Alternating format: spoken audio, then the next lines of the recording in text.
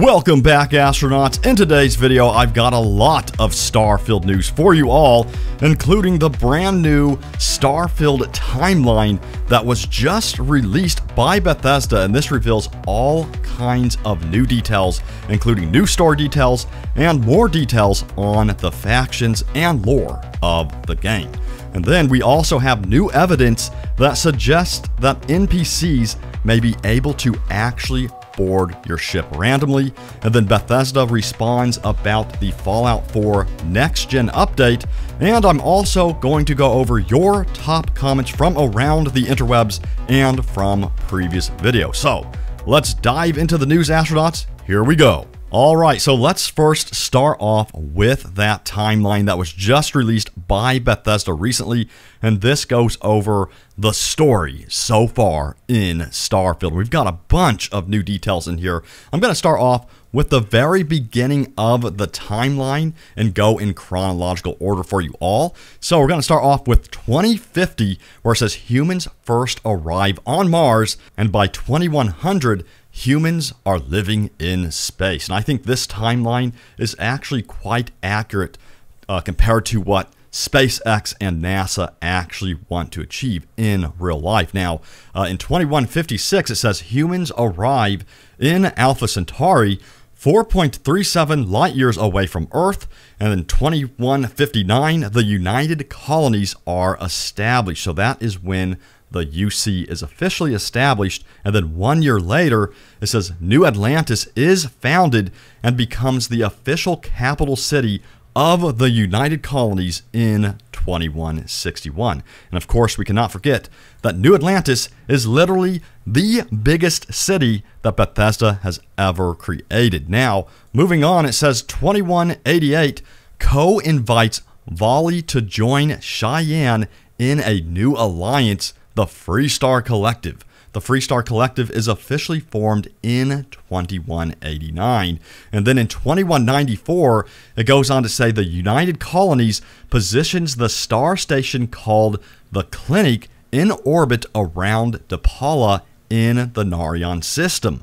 The unaffiliated peoples of the Narion system see this as a UC attempt to expand their borders and demand the UC remove the Clinic. When the UC refuses, the people of Narion vote to join the Freestar Collective, who mobilize to protect the system in 2195. So a lot of drama happening in 2194, and then a couple of years later, in 2196, it says, in response to Freestar mobilization, the UC moves a fleet into the Narion system, and Freestar responds in kind.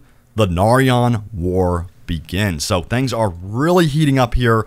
And then we go on to 2216, where it says the Narion War drags on as public sentiment sours. Finally, the Treaty of Narion is signed by the UC and Freestar Collective in 2216, ending the conflict. The term settled systems is formalized in the treaty. So we get that term, that settlement systems is established in 2216 as a result of these Narion wars that have been going on. And then in 2221, it says the Freestar Rangers are founded as an elite protective and investigative force dedicated to serving all citizens of the Freestar Collective. And then in 2275, it says Constellation is formed by Sebastian Banks. And then they go on to list all of the original members as well, which include a physicist, botanist, specialist, and so on and so forth. So that happens in 2275. Next up is 2305. Barrett joins Constellation, and then a couple years later, 2307, it says the Freestar Collective begins farming on the planet of Vesta in the Lunara system. By 2308, the United Colonies claims that by establishing a colony in a fourth star system, the Freestar Collective has violated the Treaty of Narion. Diplomatic talks break down, and the UC lay siege to Vesta, killing anyone who stayed behind or was brought in to defend it. The Colony War officially begins. So it's 2307 when the colony war begins. And then a couple years later in 2310, it says Constellation comes into possession of their first artifact and tucks it away in the Constellation archive. So why did they tuck it away so quickly? That is the big question.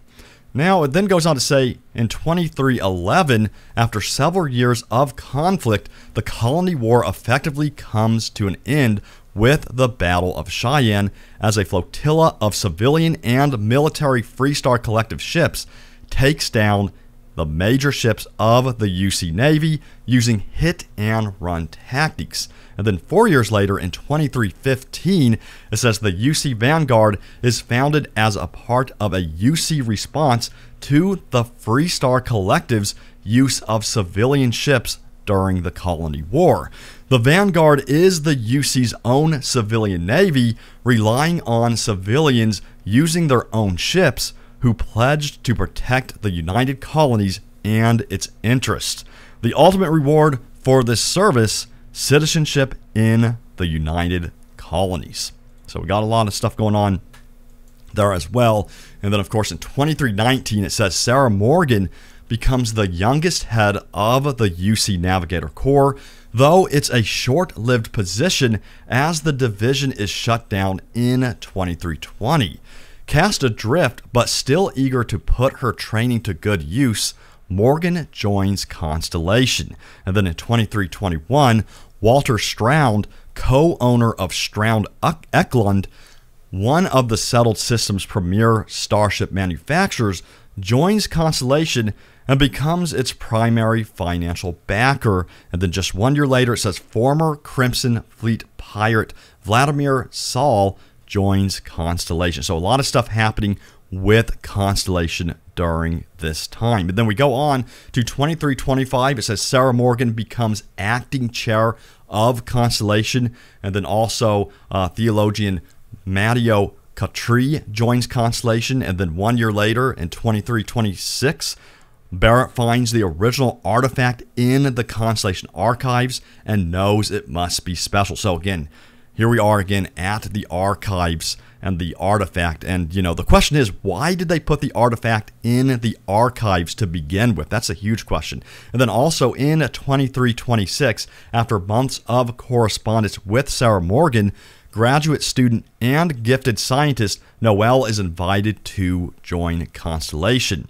And then finally, the timeline ends with these events. It says 2327, Freestar Ranger Samco and his daughter Cora join Constellation. And then in 2328, Andrea joins Constellation. And then in 2328 as well, Barrett convinces Constellation to purchase Star Station L868 and modify it to become a deep space scanner nicknamed the Eye. And of course, this was posted on Reddit by user Lord Nyrox, who pointed out, so this must be the Eye right here. So we now know the name of this star station right here. So a lot of stuff to dissect there in the timeline. You know, we have a lot of events going on and a lot of knowledge and lore as we go into Starfield and its launch in September. So hit that like button if you are super excited, especially now that we know all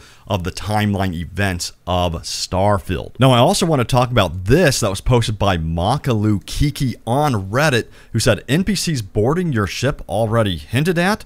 And they posted a screenshot which was taken from the Todd Howard Q&A from last year. And you can see there that there's 3 different dialogue options that are presented to you that you can say to this individual. And this individual appears to be boarding your ship randomly, because if you look at that first dialogue option, it says you can persuade, and then you say, there's no treasure in my ship, cut your losses before more people get hurt. So it's kind of indicating that you're telling this individual to get off your ship, you know, and cut your losses before anyone gets hurt. So to me, I would have to agree that this does kind of hint at the possibility of NPCs randomly boarding your ship. And this was also posted by Tech Help Nav, who said, I have a strong feeling that this will be a feature because in the direct, when it showed allocated crew members, it also had a security bot in the ship staff list.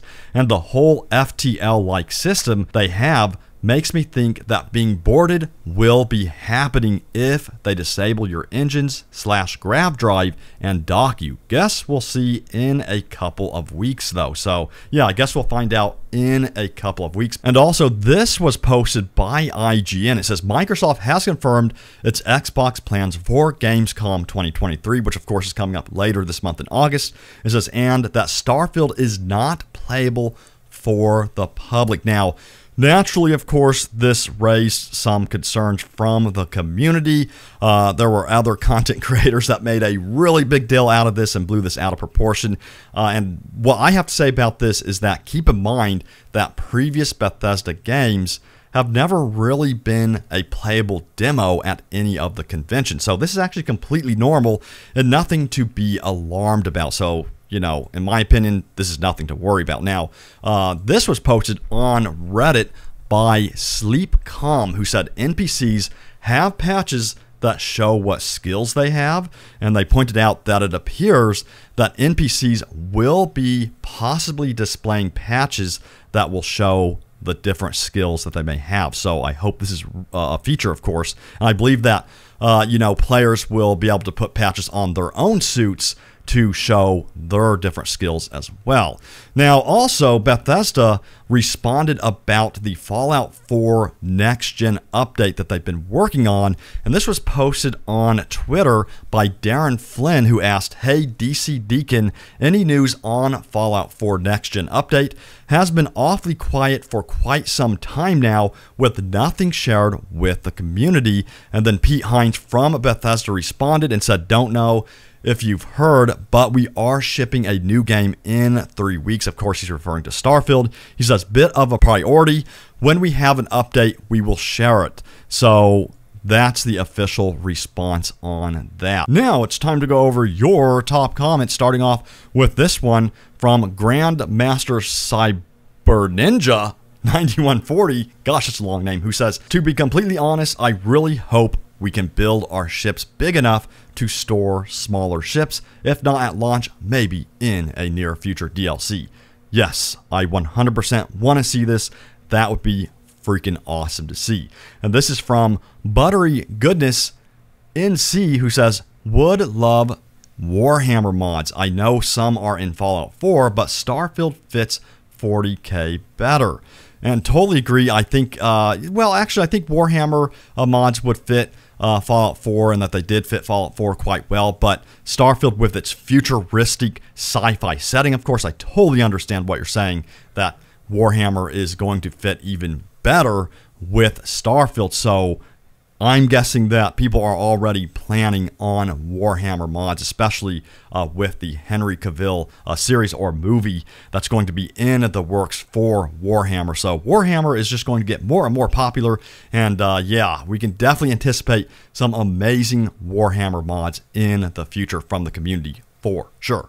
And then this is from Bobo Boogans 2511, who says, "Looking forward to making the Millennium Falcon." Yes, Star Wars ships created in Starfield are going to be an extremely popular part of the game. So let me know if you are going to be creating a Star Wars type ship in Starfield and which ship you are going to be creating. I definitely want to try to create the Millennium Falcon, but I also want to create the Razor Crest as well. I love the Razor Crest from The Mandalorian. And then also, it'd be cool to create maybe a smaller fighter type ship like an X-Wing or a TIE Fighter or something like that as well. And then in the future, if they ever, you know, give us the ability to create a massive type ship, imagine creating a Star Destroyer or, you know, something like a blockade runner. So, gosh, there's so many possibilities with creating Star Wars ships in Starfield. So let me know again, what are you going to be creating?